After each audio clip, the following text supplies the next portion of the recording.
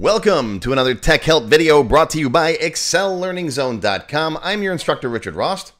In today's video, I'm going to show you how to copy and paste a range of cells from one sheet to another and preserve their row and column sizes. Now, we're going to talk about it for the beginners first, using the entire sheet. And then for the developers, we're going to do a little VBA, and I'm going to show you how to do this with just a part of the sheet, which is really cool. So here we go. Today's question comes from John in Graham, Washington, one of my Platinum members. John says, I need to copy data from one Excel sheet to another. On the source sheet, I've set the row heights and the column widths the way I want. But when I copy the data to a new sheet, those sizes don't carry over. Is there a way to copy and paste data in Excel while keeping both the row heights and column widths? It works if I copy the entire sheet, but sometimes I only want part of it. All right, let's see an example. All right, here I've got a sample spreadsheet set up with some customers, right? Customer ID, first name, last name, and some notes. The notes, I've got these rows and columns set exactly the way I want. Some of the notes are really long, as you can see here for Jean-Luc, right? But I only want to see the first 5 rows. Okay, so this is the exact heights and widths that I want this stuff to be. Now, how do I copy and paste this over onto sheet 2? Well, if I select the cells like this, and then Control-C, copy, come over to sheet 2, and then I'll hit paste. It comes in like that. All right, the row heights are all messed up. The column widths are all uniform. Oh, I don't like that at all. All right, undo, Control-Z. All right, back to sheet 1. Let's try selecting just the rows. Come over here. I'll click on the row headers 1 through 7. Copy, Control-C. Come back over to here, sheet 2. And then I'll click on A1 and paste. And okay, all right, I got the row heights, but I didn't get the column widths. So that's not good. Undo. How about if we try copying the columns? Let's select the columns, A through D. Control-C. Now I've got the columns selected. Come over to sheet 2, and let's paste those in. Okay. Now I got the column widths, but I didn't get the row heights. It's trying to fit everything from each one. And as you can see here, Jean-Luc's really big. I don't want all that. I just want the first 5 rows of text. All right, undo that. So is there a way I can select the row heights and the column widths? Well, if we click right there where the headers meet, the row header and the column header, and then copy, Control-C. Now I've got the whole sheet selected. Now I can come over to 2 and then paste, and there we go. And I copied the row heights and the column widths from sheet 1. Okay, now, if that's all you want to do, is make an exact copy of the sheet, all you have to do is right-click and pick Move or Copy, right? That'll make a copy of the entire sheet. So, what if what you really want to do is, instead of copying the entire sheet, you only want a piece of it? Let's say you only want Deanna Troy and Jean-Luc Picard. All right, if I copy those and come over here and paste them again, I don't get the dimensions right. So let's undo that. So if what you really want is to get both dimensions, but only on parts of the sheet, you're going to need a little VBA. Now, if you've never done any Excel VBA programming before, pause the video now, go watch this other video. It's free. It's on my website. It's on my YouTube channel. It's less than 20 minutes long. It'll teach you everything you need to know to get started programming in Excel VBA. All right, so go watch that and then come on back. All right, so we're going to need a little code. I'm going to go up to my developer tab. If you don't know where the developer tab is, you didn't watch the other video, did you? All right. I'm going to click on Visual Basic. We're going to insert a new module. So just come over here in this pane over here, this Project Explorer pane, right click, Insert Module. That'll create a brand new module for us. Now, I'm not going to sit here and make you watch me type all this code in. All right. I'm just going to show you the code and then we'll go over it.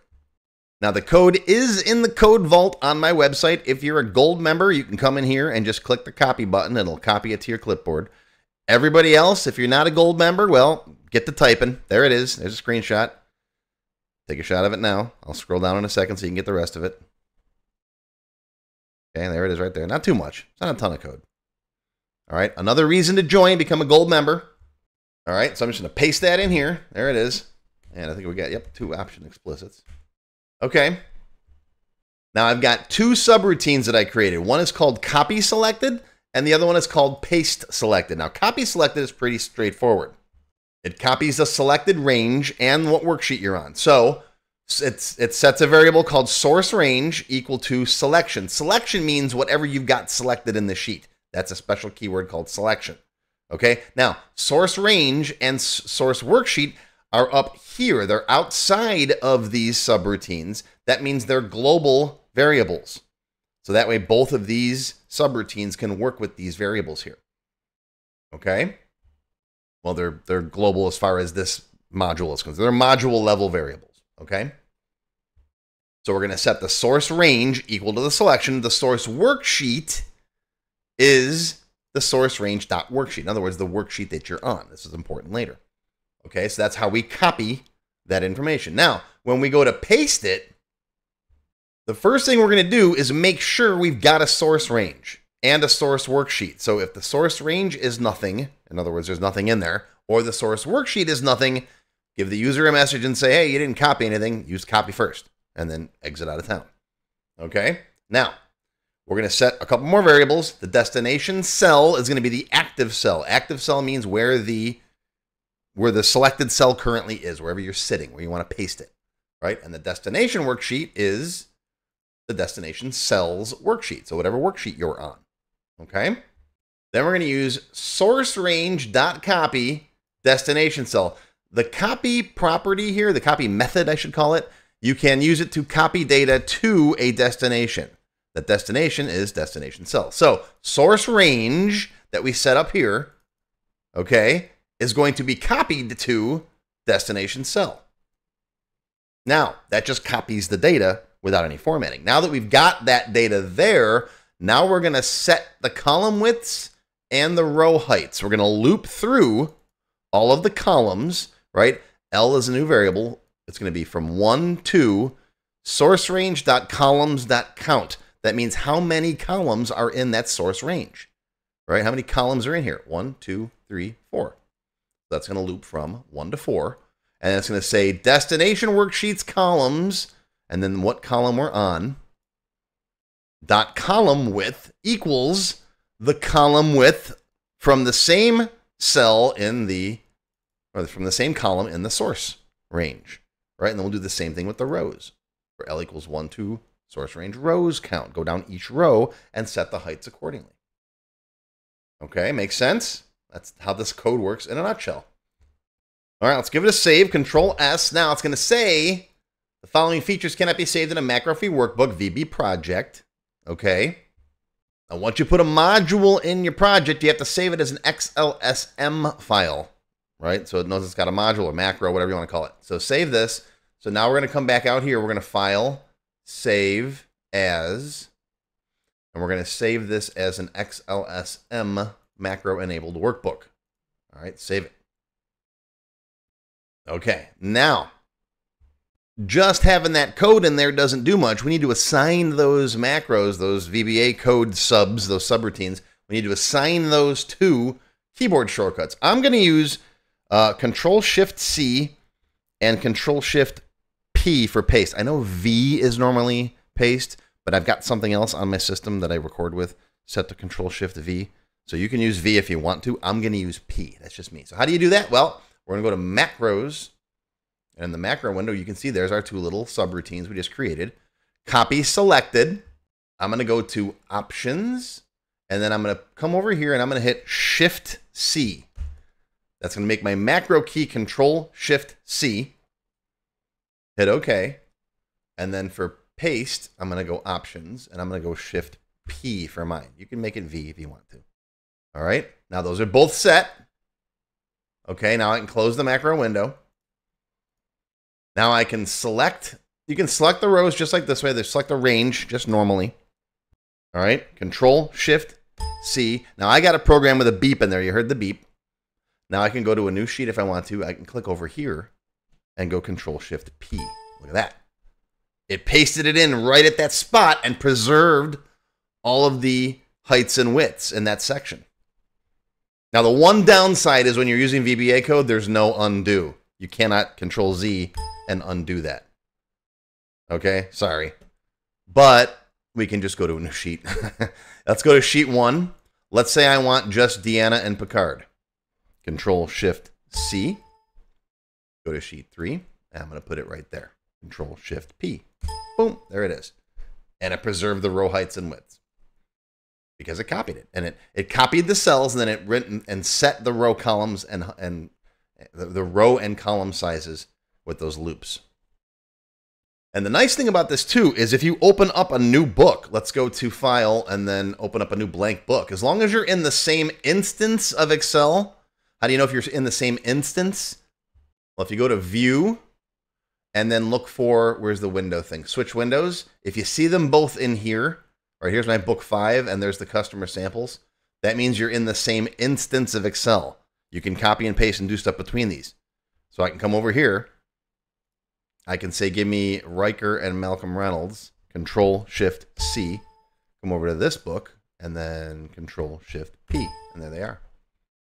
All right, as long as you're in the same instance of Excel. Remember, Excel used to have that multiple document interface. If you're old like me, they used to have two sets of maximize, minimize, and close buttons. Well, they don't do that anymore. They just open up a new Windows, but it's still the same instance of Excel.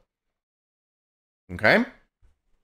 So there you go. That's how you do it. There's both the beginner and the developer ways to copy and paste a sheet or a range and keep the row and column settings, sizes, whatever you want to call them.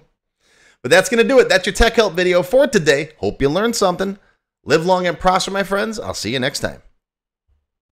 I'm excited to announce that I'm creating a brand new series of lessons focused on programming in Microsoft Excel VBA. If you've been looking to take your Excel skills to the next level and learn how to automate tasks, write custom macros, and unleash the full power of Excel VBA, these lessons are for you. Sign up now on my website at the link shown. You'll find a copy in the description down below the video window, and I'll send you more information on this exciting new series. If you'd like to see me make more Excel Tech Help videos, post a comment down below and say, I want more Excel. The vast majority of my videos are from Microsoft Access, the database program, because that's been my forte for the past 3 decades or so. However, I love Excel, and I'm more than happy to make more videos for Excel and Word and PowerPoint and all the other topics that I teach. As you know, the squeaky wheel gets the grease, so make your voice heard and let me know you want more Excel videos. If you enjoyed this video, please give me a thumbs up and post any comments you have down below. I do my best to read them all as soon as I can. And also, be sure to share this video with that person in the office that always asks you Excel questions. Or, you know, that family member, mom, when she calls you and says, hey, I can't do this. Well, send her a copy of one of my videos. Make sure you subscribe to my channel, which is completely free. Just click the bell icon and select all to receive notifications when I post new videos. If you'd like to become a member of my channel, click the join button down below and you'll see a list of all the different membership levels that are available, each with its own special perks. Silver members get access to all of my extended cut Tech Help videos and one free beginner lesson every month. Gold members get access to download all the sample spreadsheets that I build in my Tech Help videos, plus my code vault, where I keep tons of different functions that I use, and a free expert level Excel course once a month, after finishing the beginner lessons. And platinum members get access to all of the previous perks, plus all of my full beginner courses, and one new developer course every month after finishing the expert levels. If you're watching this video on YouTube and you're looking for the links, click where it says show more down below the video window. YouTube actually does a pretty good job of hiding this thing. You'll see a list of other related videos, other information on the current topic, free lessons, and lots more.